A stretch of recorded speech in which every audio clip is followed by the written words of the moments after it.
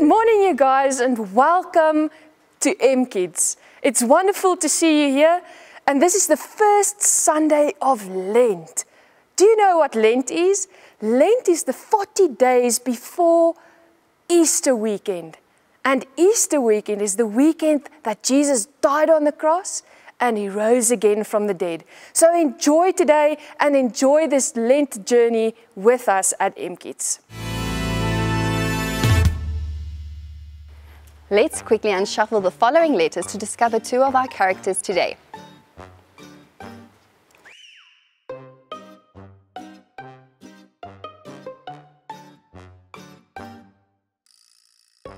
These are two pretty big words in the Bible that we don't use in everyday conversations. Do you know what a Pharisee and a tax collector are? A Pharisee was a Jewish man in biblical times who followed the laws, that's the rules, of the Old Testament very carefully. Here's an example.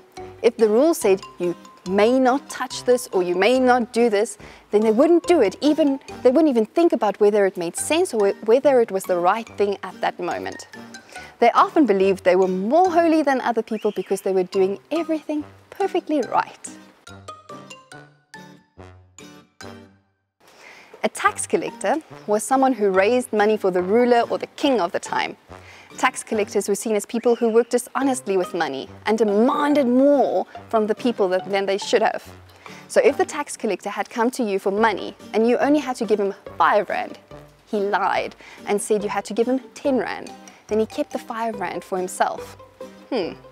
Sounds like we might not have liked this guy very much, right? Now that you know exactly who our characters are today, let's listen to today's scripture. It's really quite a special scripture. Jesus told a story to teach people how he really wants our hearts to be. The story goes like this. 2 men went up to the temple, that was the church of the biblical times, to pray. One a Pharisee, the other a tax man. The Pharisee posed and prayed like this. Oh God, I thank you that I'm not like other people.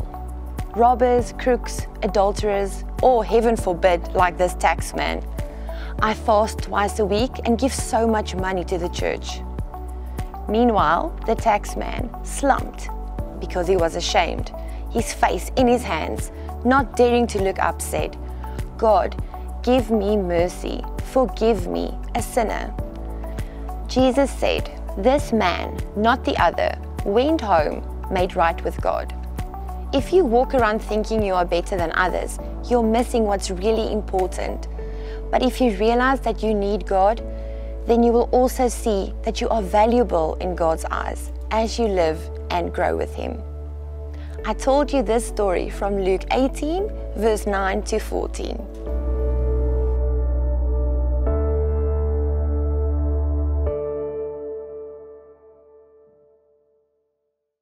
Humility. Have you ever thought about what that means?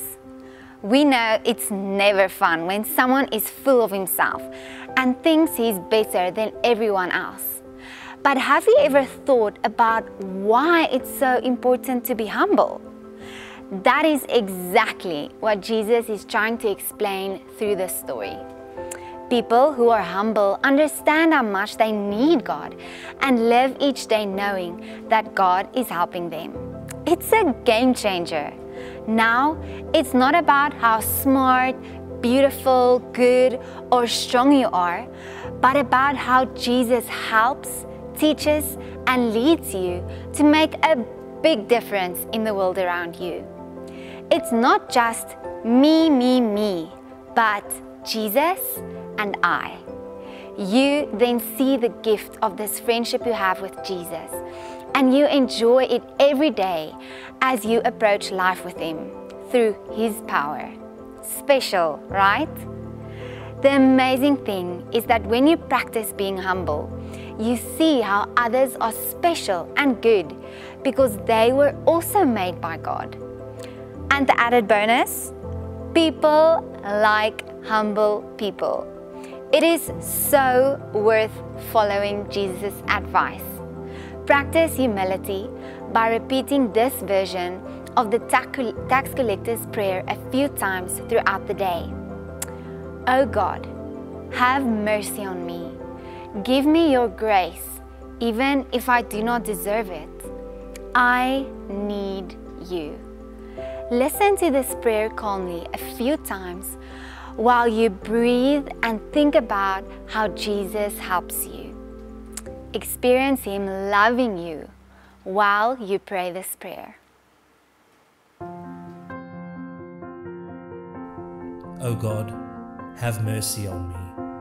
Give me your grace even if I do not deserve it. I need you. O God, have mercy on me. Give me your grace even if I do not deserve it. I need you. O God, have mercy on me. Give me your grace even if I do not deserve it. I need you.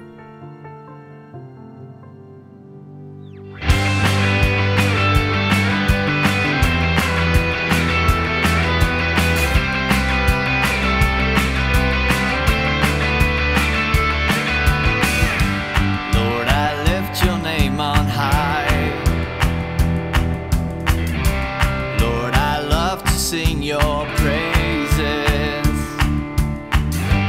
I'm so glad you're in my life. I'm so glad you came to save us. You came from heaven to earth to show the way, from the earth to the cross, my debt to pay, from the cross to the grave, from the grave to the sky. Lord, I lift your name on high.